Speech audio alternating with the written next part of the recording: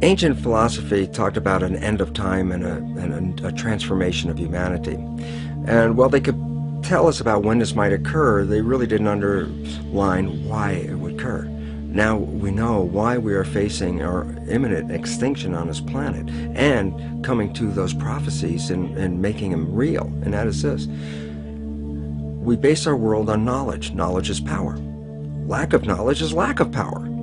Well, the knowledge that we've been operating with for many centuries, and the last couple hundred years specifically, the new scientific knowledge, is not actually found to be valid today, which means we've been operating from misperceptions, misbeliefs about the world comes from. Well, the idea is very simply this: if you don't understand, if you have a misperception of the world, it can kill you.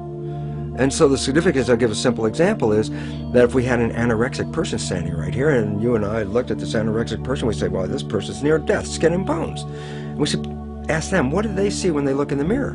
They say, well, I look in the mirror, I see this overweight, bloated person. And so they have a misperception. And what does the misperception lead to? It causes their brain to send chemistry to their body to reduce more weight. And because of a misperception, they're going to kill themselves. There was nothing wrong with their biology, it was their perceptions that were wrong. Well, we have three misperceptions that are causing our extinction. One is the belief that the material realm is all there is and all that matters, so that matter is all that matters. Number two is the belief that genes control our lives, which make us victims because we didn't pick the genes that can't change them and they have power over us. And the third one is an extension of Darwinian belief that says that the world is based on a struggle for survival. We all know about the rat race. And why is it a rat race? Because our fundamental belief is that if you don't go out there and fight to stay alive, you'll be trampled and killed. And so we see a world based on this Darwinian world, a nightmare of a struggle for survival, which involves war and competition and gouging each other, for each one climbing up on the back of another to stay alive. So what's wrong with these perceptions? Well, number one, the belief that matter is all that matters. That's a Newtonian belief. Quantum physics has come in and said, boy, did you make a mistake on that. It's not the physical matter that's most important, it's the invisible stuff you can't see, because it's the invisible fields, the energy fields, that shape matter in the same way that a magnet can cause the shaping of iron filings. So if you look at the structure of what's going on in here and blame it on the structure, no, you missed it. It's based on the invisible. But the biggest part of contribution to that invisible from us is our mind. Our minds are shaping the world. So whatever we believe is like a magnetic field that shapes our biology and our life to conform to the belief. So it says, wow, if that's true, then all of a sudden we should put more emphasis on the mind than on the body part. And that if we change our beliefs, then we can save our world. Myth number two was that genes control us, the belief of a victim. Again, cancer's in my family, what can I do about it? Might as well enjoy my life now. And all of a sudden we become irresponsible. Why? Because I said, well, if I can't control it, why do I care? And then irresponsible nature leads us to the extinction as well. The new science says, no, genes don't control your life, your mind controls your life. That your mind, acting through a new thing called epigenetic control, a new mechanism by which the environment or the perception of the environment controls our genetics, is what controls our heredity. And all of a sudden it says, well, then it means if you change your mind or your perception, then you change your biology. And the answer is absolutely. So you're a master of your life rather than a victim. And the third one that says, get all the matter you can, take it from the earth, rape the planet, gather it all in your yard because that's a measure of your success. Turns out, no, it's not. And the competition you use to gather all this matter is actually now found to be destructive, because evolution is based on a cooperation.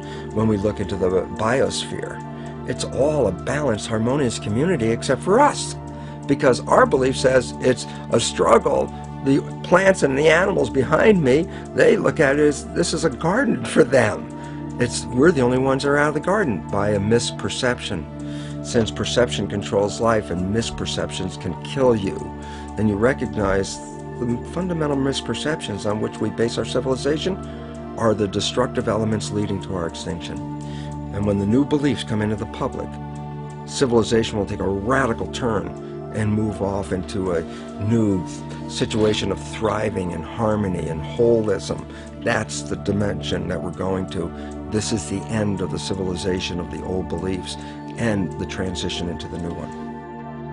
It's really interesting when we look at the world right now. It's in crisis, and that really promotes a lot of fear, which then creates a worse situation because then we get into protection, shut ourselves down.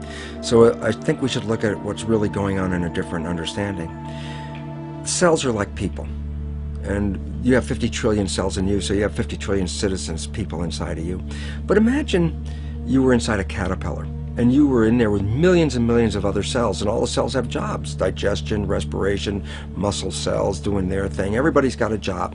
Caterpillar's growing. Everybody every day at the end of the day go, wow, man, we were working today. This thing is building. The caterpillar's getting bigger and bigger. The economy in that caterpillar's growing. So you as cells inside, you don't see the outside world, you see the inside world of your universe of cells as workers and all that. And you're looking around saying, yeah, system is growing, economy's great, everything's wonderful. Then there's a point where the caterpillar reaches a certain size and things start to slow down. And all of a sudden when things start to slow down, there's like more cells than necessary for the jobs. Cells start getting laid off. Actually, what's happened. And many cells in this fear state actually commit suicide, which in biology is called apoptosis. They actually commit suicide because they look around going, oh, the thing's falling apart. Everybody's losing their work. That seems like it's coming to an end. And while everybody's in that panic fear, there are other individual cells in there that are not panicked. These other cells, genetically identical, but have a different vision. And they're called imaginal cells. That's the name of them.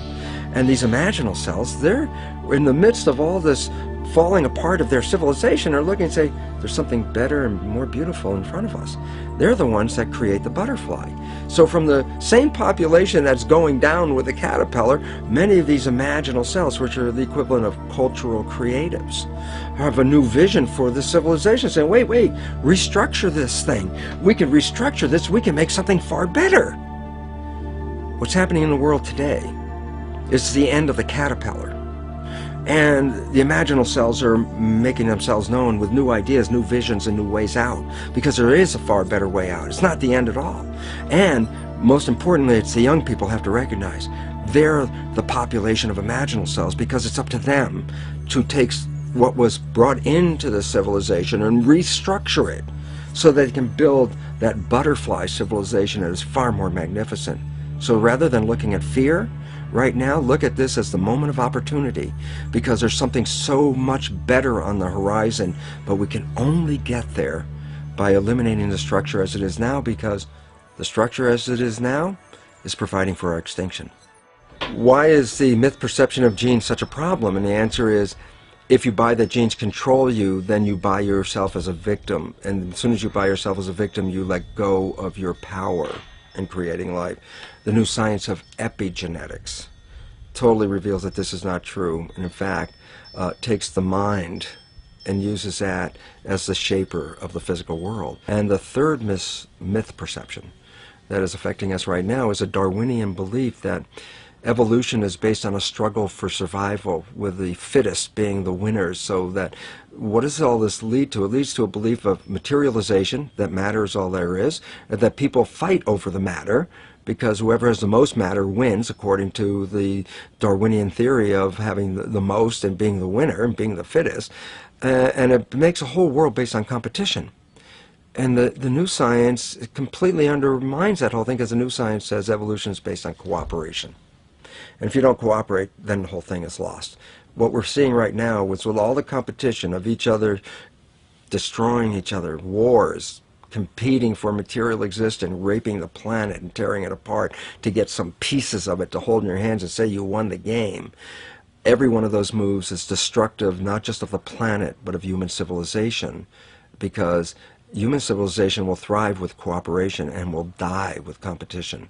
And we're caught up in these three old beliefs, these three old myths, as being truth. And if you operate from these truths, then you end up with the extinction that lies before us.